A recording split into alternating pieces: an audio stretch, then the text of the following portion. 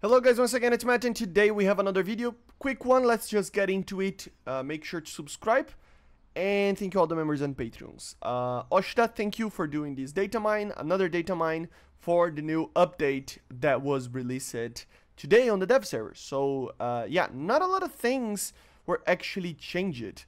I already did a video talking about the main things like the aircraft, but yeah, it's cool to take a look on it. So you will see some minor things like F14 loadouts being removed and added with the M9L and changing the way that everything is with stock stuff, you know. So I'm not gonna mention too much about it because there's no major changes over here. All of these are just fixes for those, right? AV8B Plus, obviously it was added today, so it got the new custom loadouts. You can see the basically the missiles and everything that you can actually add for it, the weapon systems. I already did a video on it. The Super Retendar is the same, some other loadouts over here. So yeah, people were losing their minds because the Super Retendar didn't have flares or anything like that. And I mean, like, come on guys, it wasn't even in the dev server and you guys were already complaining. Like, chill, this is work in progress. Wait for the patch to be released. Then we grab our pitches and focus, right? Is it that way that you say? I don't know. But anyway, custom loadout changes, as you see, a lot of them. I'm not gonna even like talk about every single one of them. It's for the new aircraft, you know, so yeah, I already did a video on it. Kurunas 2000, this is an interesting one. They increased the flares in chaff to 200.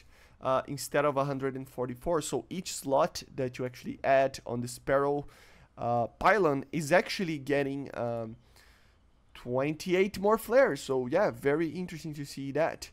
Custom loadout changes to the MatAWG 2 as well. New flight model for the AV8B Plus, added the APG-65Q radar.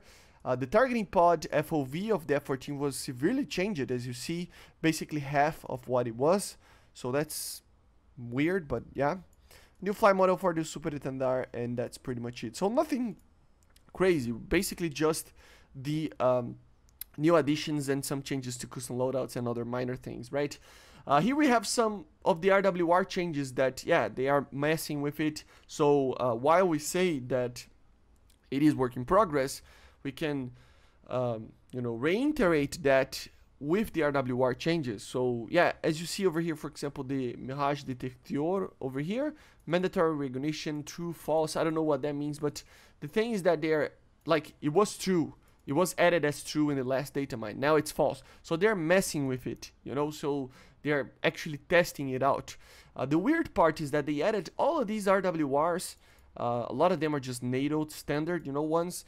Now detecting, tracking, and launch of missiles, if I'm not mistaken.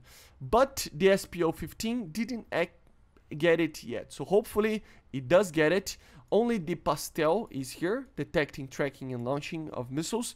But the Beriosa, which is the SPO-15, which is for the MiG-29s, Yak-41, stuff like that, it is not yet detecting launch of missiles, which is completely wrong. Of course, in real life, you can actually even say the distance of the target in kilometers, you know, in 5 to 5 kind of, you know, gaps. SPO2 as well, which is the older ones, SPO10. So they're messing with these things. They're making sure that the RWRs are good. So still work in progress, okay? But they are messing with it. All these ones, you can check if it's an aircraft that you like flying or anything like that. Basically looking into the game. If you go to the aircraft and you go to X-ray and you put it on the pilot, you will see RWR. For example, this is the SPO-150 that the Su-39 has. It is the Pastel. It has all the bands, all the ranges. The range, I mean, it's 70 kilometers. Threat types, unlimited. Tracked threats, you know, 12 unlimited types. Launching threats types, 36. Identified threats on scope, 36. Just keep those numbers in mind. For example, the SPO-15 for now, way less bands, less range, unlimited types, but no tracking or launching of missiles. I mean, the tracking, yes, but not the actual launching of missiles. So you can see that it is work in progress still, because MiG-29 should have that. But each aircraft that you can actually take a look will have a different RWR. So here we have the ALR-56M one that is in there. So yeah, launching threats, you know, so it can detect missiles being launched. Let's see the Block 10, for example. It has the same ALR-56. Let's see another one. The F-14 probably uses another one. So yeah, ALR-45, launching threats types 1. So we can actually detect one type of launching of missiles.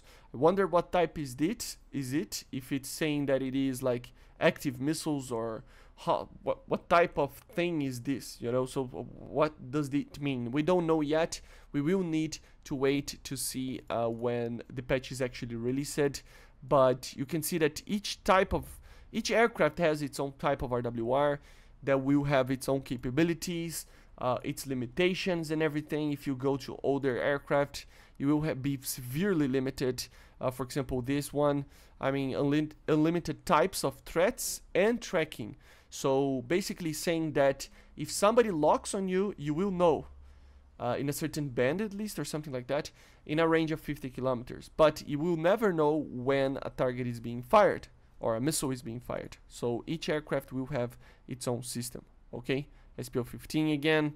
Let's take a look on the Mirage. I was wondering what the Mirage was. Serval. So as you see, for example, here, one of the most advanced ones, together with the Pastel and the F-16F C one. So very, very cool, right? Let's go back. So yeah, that was it.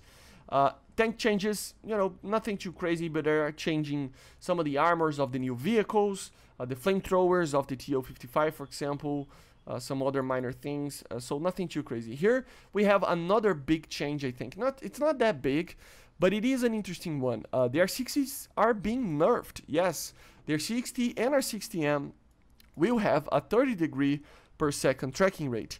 I don't know yet. At one point in the game, tracking rate didn't mean much, you know, in the code of the game. I don't know if this is the case right now, but it feels like it is going to be a little bit less capable of changing directions quickly, I would say. That's one of the ways of taking a look on the track rate, because it takes a little bit more time to actually track the enemy changing directions, right, on the Seeker. This is for the Seeker, as you see over here, IR Seeker, right? So just for you to know, the track rate of it is actually getting nerfed. The max lock angle for the R-60M is getting increased by 2 degrees, which is interesting. And the minimum angle to the sun, 15 degrees. So the R-60, the normal one, will be tracking less and also looking on the sun more, I'm pretty sure. So more degrees, it means that it probably will see the sun for those 15 degrees more than just the 10 that it was before. And here we have kind of a buff with the 20 degrees on the max lock angle, but a decrease in the track rate of the R-60M as well. And here we have some changes to the AIM-9Ls, increasing the explosive mass, so it should be a little bit better destroying targets in an overall sense. Not that the AIM-9L ever needed that. It has plenty of, you know, more than 3 kilograms is plenty to actually kill a target. It's not like the 1 kilo of the R-60M that sometimes it just hits the target and it doesn't properly kill it. So it never did have problems with that, but larger aircraft will suffer more damage from that. Some economy changes, obviously, with the lines and stuff, they're messing with that as well. Stat card changes, as you see over here. Economical changes, you can always click here. I will leave all of these in the description. And some of the new avatars, some of the new Tech 3 images, anything, nothing like particularly important, right? And some minor things added over here as well. So yeah, guys, basically this is it. So it's basically proving that they are still working on the dev, you know, RWRs are still work in progress. So yeah, I see a lot. I mean, there's so many people complaining about the SPL-15 not giving the launch warning, or X or Y aircraft not having a certain missile or whatever. But it's the dev, man. That's why the feedback is important. They are testing everything, and it's important to have the feedback to actually tell the developers what they actually need to do, the changes that they need to do, right? So yeah, Anyway, subscribe. I see you guys on the next one, and bye. See ya.